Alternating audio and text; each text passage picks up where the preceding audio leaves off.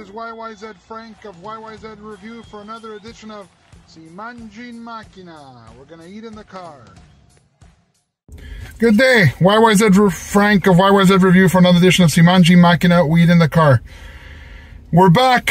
Last time I did a pizza review here, someone said, why don't you do a donut review there? Frankie's Pizza, Frankie's Donuts and Pizza. And just as soon as you cross the border, it's right there.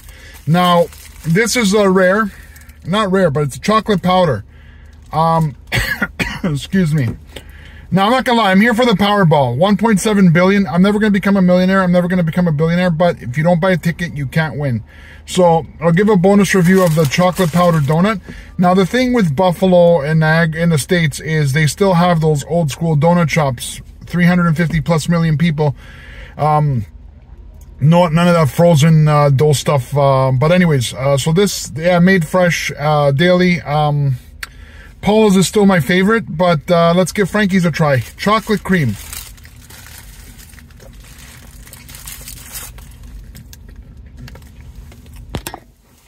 Now, let me explain something about this. This is fantastic. Reason being, I love Nutella. Nothing against Nutella whatsoever. Every place in Toronto that makes a chocolate-filled donut uses Nutella. This is an actual chocolate cream. I don't care, it's messy. I'm gonna go 9.2.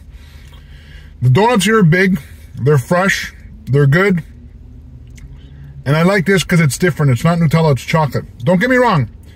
If you guys know me, you know how much I love my Nutella. And it's very messy. Like you can see, powder all over the place. Yeah. It's a nice... It's like a homemade chocolate... what's it called? Chocolate Duncan Hines chocolate frosting. But it's very, very good. YYZ Frank, YYZ Review. Never trust a skinny foodie. Never trust a skinny foodie. Thanks for watching. Have a good day.